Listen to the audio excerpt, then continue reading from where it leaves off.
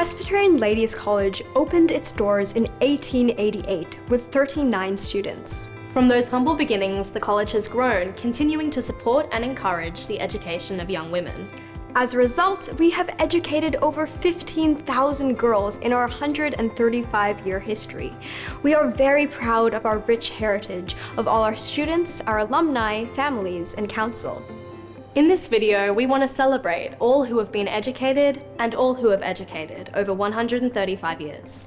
We will look at historical objects that help tell PLC Sydney's story. The college's first classes began at Fernley, a gentleman's residence in Ashfield. Dr. John Marden was the first principal. This timetable is from that same year, 1888, and belonged to Nessie Seawood, nee Orr, who was a PLC Sydney girl, from 1888 to 1893. In 1892, she was the school captain. School went from 9:15 a.m. to 3:40 p.m. It's in beautiful condition. Wow, isn't it so weird to see something that a girl so long ago used every single day? And interesting that there are some similar classes to what we have now, like French, algebra, English literature. We're so lucky that we have this piece in such good condition. This is a bell used before PLC Sydney introduced automated school bells in approximately the 1960s. In the early years of the college, the girls rang a bell such as this one every morning when classes were due to start. This shell dates back to an excursion to the Great Barrier Reef in May 1931. Personalised with the signatures of the group, it is a very special treasure in the archive's holdings. 20 girls and 2 chaperones went on a 10-day trip to Norwest Islet, in the southernmost part of the reef. The girls slept in tents, went reefing to look at beautiful tinted coral and beautiful fish, ate fresh fish 3 times each day, and enjoyed singing and dancing. Although it was during the Depression, they certainly managed to have some fun. Don't you think it's amazing that in that time they could take students to the Great Barrier Reef, and especially young women, as in that time we were the first school to take a group of students to an excursion like that. This mask was donated by Winsome Menzies, PLC Sydney student 1942 to 1947, and was used by Australian soldiers during World War II. World War II was declared in 1939, and in 1942 the Royal Australian Air Force, RAAF, requisitioned the PLC Sydney campus in Croydon, and the students had to move to a temporary off-site campus in Strathfield.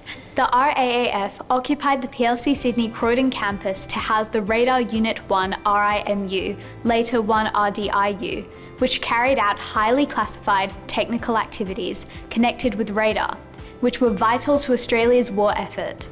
PLC Sydney students returned to the Croydon campus after the war in 1947. This swimsuit belonged to Barbara Crichton nee McKinnon, who was a PLC Sydney student from 1956 to 1961. You can see her initials BM embroidered in red. Swimming at PLC Sydney dates back to 1927, when the first swimming pool was opened. This was during a time when swimming was not particularly common, especially for young girls. The College Council deemed it as an essential skill and built the pool to support the girls in their learning. The pool was the venue for lessons, life-saving training, and swimming carnivals for many years.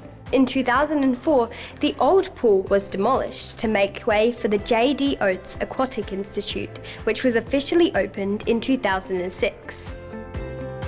This is a record from 1964 of a meditation on the Holy Spirit, composed by students Jennifer Bryson, 1952 to 1965, and Catherine Garrett, 1961 to 1965, with choirs and orchestra of PLC Sydney. It also includes a program to the event. PLC Sydney is the first school to be grounded by the Presbyterian Church in New South Wales. The Presbyterian foundations of the school created the Christian ethos that continues today. Christianity and faith have always been a core component of the PLC Sydney education.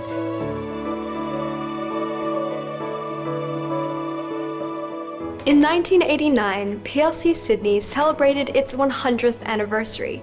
As a part of the celebrations, the students dressed in vintage uniforms that were worn by the first PLC Sydney girls.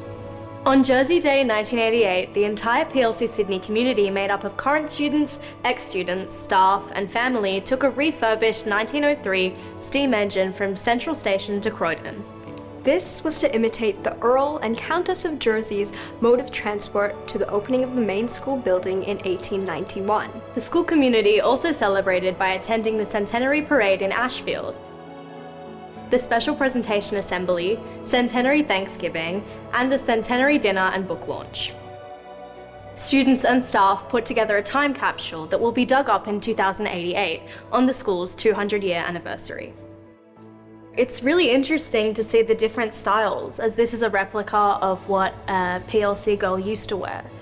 It's interesting to see how fashions in clothes change and how our fashion is so different to what they used to wear here. I think I'd probably prefer our current uniform to this one. Same here. This is a Toshiba laptop that was distributed to students in 2005. Computers were introduced to the Mackindale Library in the 90s. Technology has revolutionised learning at PLC Sydney. The interactive whiteboards, digital platforms and educational apps now used to engage students wasn't always the way we learnt at PLC Sydney. As technology continues to advance, PLC Sydney is continually adapting teaching methods to leverage its potential and to equip students with the skills necessary to thrive in a rapidly evolving world. Who knows what we'll be using in the next 135 years? Well, I don't think we'll be around to find out. But I bet our school still will be.